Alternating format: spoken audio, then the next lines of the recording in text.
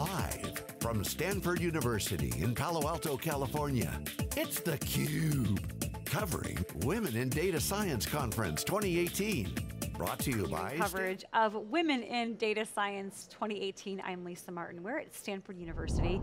This is where the big in-person event is, but there are more than 177 regional WiDS events going on around the globe today. They are in 53 countries, and they're actually expecting to have about 100,000 people engage with WiDS 2018. Pretty awesome. I'm joined by one of the speakers for WiDS 2018, Dawn Woodard, the Senior Data Science Manager of Maps at Uber. Welcome to theCUBE. Thank you so much, Lisa. It's exciting to have you here. This is your first WiDS, and you are already a speaker. Tell us a little bit about what attracted you to WiDS. What was it that kind of spoke to you as a female leader in data science? Well, I tried to do a fair amount of reach out to women in data science. I really feel like I've been blessed throughout my career with inspiring female mentors, and including my mother, for example. And not every woman comes in to her career with that kind of mentorship, so I really wanted to reach out and help provide that to some of the younger folks in our community. That's fantastic. And one of the things that's remarkable about WiDS, one is the growth and scale that they've achieved, reaching such big, broad audiences in such a short time period. But it's also from a thematic perspective, aiming to inspire and to educate data scientists worldwide, and of course to support females in that. What are some of the, tell us a little bit about your talk is dynamic pricing and matching and ride sharing. What are some of the takeaways that the audience watching the live stream and here in person are going to hear from your talk? There are two technical takeaways, and then there's one non-technical takeaway. So the first technical takeaway is that the matching algorithms that we use are really designed to reduce the amount of time that riders and drivers have to spend waiting in the app. So for drivers, that means that we're working to increase the amount of time that they spend on trip and getting paid. And for riders, that means that we're reducing the amount of time that they have to wait to be picked up by a car. So that's the first takeaway. The second takeaway is around dynamic pricing and why it's important in ride-hailing services in particular. It turns out that it's really important in creating a seamless and reliable experience, both for riders and for drivers. So I talk through the technical reasons for that. Interestingly, these technical arguments are based not just on machine learning and statistics, but also on economic analyses and some optimization concepts. And so the third takeaway is really that data science is this incredibly interdisciplinary environment in which we have economics, statistics, optimization, machine learning, and more. It's really, data science has the opportunity, or really is, very horizontal. Every sector, every area of our lives is impacted by it. I mean, we think of all of us that use Uber and ride-sharing apps. I think that's one of the neat things that we're hearing from the event and from the speakers like yourself is these demarcated lines of career paths are blurring, or some of them are evaporating. And so I think having the opportunity to talk to the younger generation, showing them how much impact they can make in this field has got to sort of be, maybe I would even guess, invigorating for you as someone who's been in the tech, in both industry and academia for a while.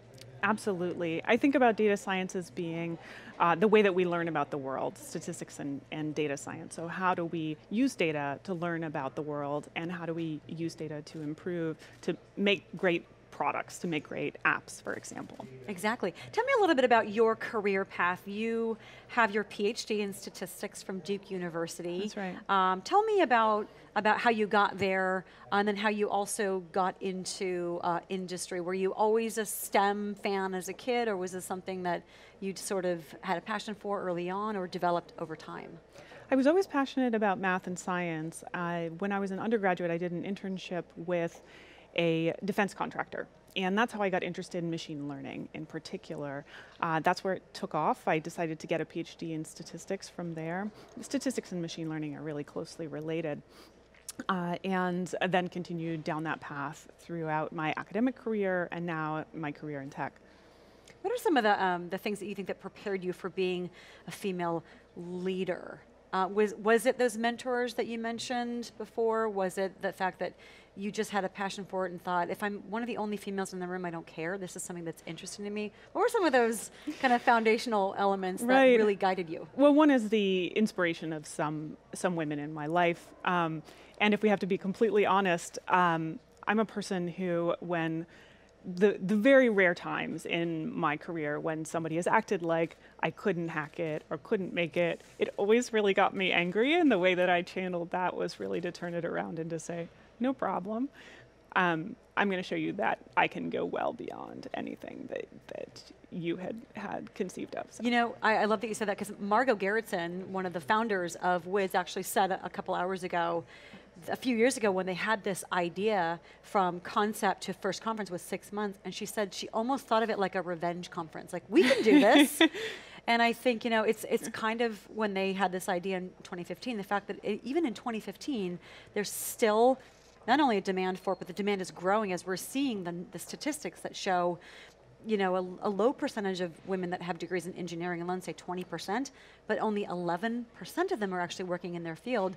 We still have a lot of work to do to ignite the fire in this next generation of prospective leaders in technology. There's still a lot of groundwork to make up there, and I think we're hearing that a lot at WiDS. Are you hearing that in your peer groups as well?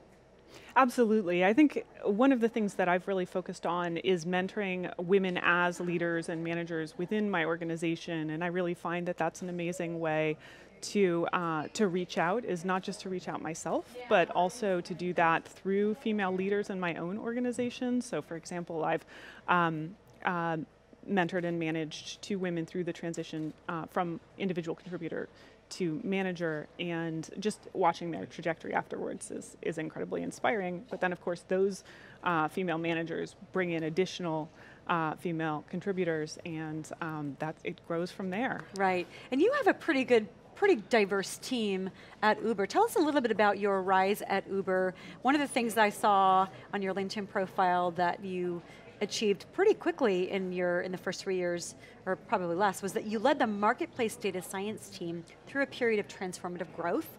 You started that team with 10 data scientists, and by the time you transitioned into your next role, there were 49 data scientists, including 7 managers. How were you able to come in and make such a big impact so quickly?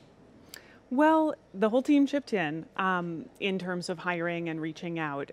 But at the time when I joined Uber, data science was still relatively small. So those 10 people were being asked to do all of the pricing and matching algorithms, all of the data science for Uber Pool, all of the data science for Uber Eats, and we just had one person in each of these areas. And those people very quickly stepped up to the plate and said, okay, I need help. And we worked together to help grow their teams. So it's really a collaborative effort involving the whole team. And the current team that you're managing, what does that look like from a male-female ratio standpoint? Yeah, so the current team is more than 50% female at this point, which is something that I'm really proud of. It's definitely not only my achievement. There was a manager who was leading the team just before I switched to leading maps, and that person also helped increase the presence of women in data science for the Uber's mapping organization. The first data scientist on maps at Uber was a woman, actually. Yeah. That's fantastic. And you were saying before we went live that there's a good-sized contingent of women data scientists at Uber today that are participating in WiDS up in San Francisco? That's right, yes, we're live streaming it. There's a Women in Data Science organization at Uber, and that organization is sponsoring the internal events for the live stream, not just for my talk, but really the whole conference. That's one of the things that Margot Gerritsen was also saying, that from a timing perspective, they really knew they were onto something pretty quickly, and being able to take advantage of technology, live streaming, they're also doing it on Facebook, gives them that opportunity to reach a bigger audience. But it also is, for you and your peers as speakers, gives you an even bigger platform to be able to reach that audience. But one of the things I find interesting about WiDS is it's not just the younger audience. You know, like Maria Clave had said in her opening remarks this morning and before, that the optimal time that she's found of reaching women to get them interested in STEM subjects is first year college, first semester of college. Wow.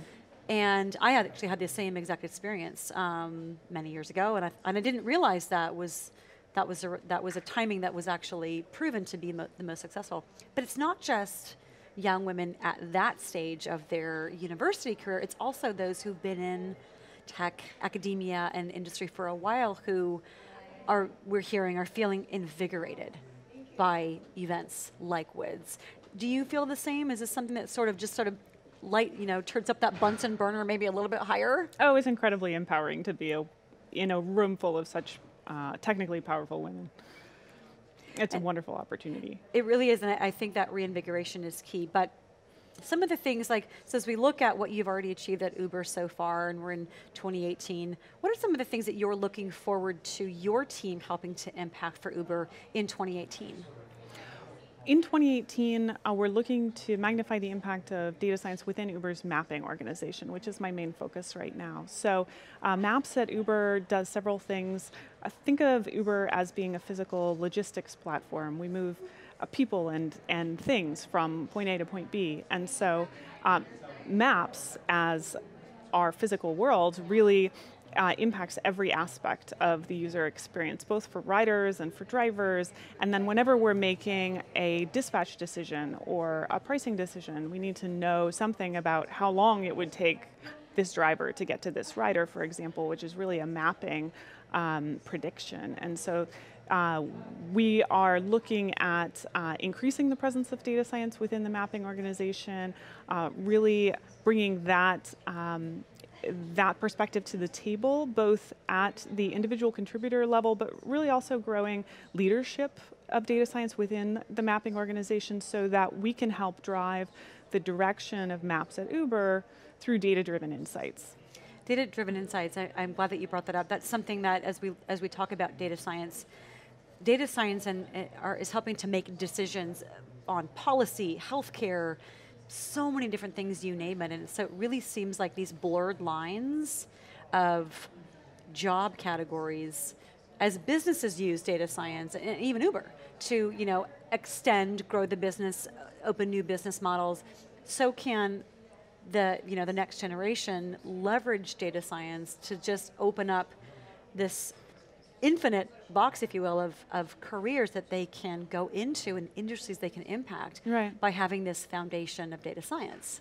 Absolutely. Well, anytime we have to make a decision about what direction we go in, right, as a business, for example, as an organization, then doing that, starting from data, understanding what is the world really like, what are the opportunities, what are the places in which we as a company are not doing very well, for example, and can make a simple change and get an incredible impact. Those are incredibly powerful insights. What do you think, too, last question, Ish, because we're getting low on time.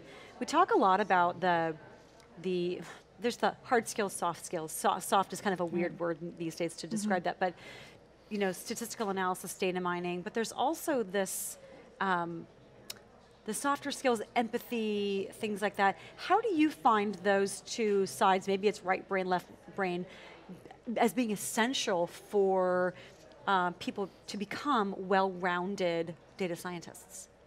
Well, the couple of soft skills that I really look for heavily when I'm hiring a data scientist, one is being really focused on impact, as opposed to focused on building a new shiny thing, right? That's quite a different approach to the world. And if we stay focused on the product that we're creating, and that means that we're willing to chip in, even if the work that's being done is not as glamorous, or is not going to get as much attention, or is not as fancy of a model, right? We can really stay focused on what are some simple approaches that we can use that can really drive the product forward. So that kind of impact focus, and also that great attitude about being willing to chip in on something, even if it's not that fancy, or if I'm not going to get in the limelight for doing this. Those are the kinds of soft skills that really are so critical for us.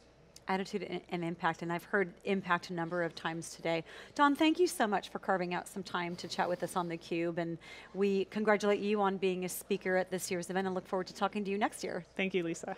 We want to thank you for watching theCUBE. We are live at Stanford for the 3rd annual Women in Data Science Conference. Hashtag WiDS 2018, get involved in the conversation. It is happening in over 53 countries. After this short break, I will be right back with my next guest.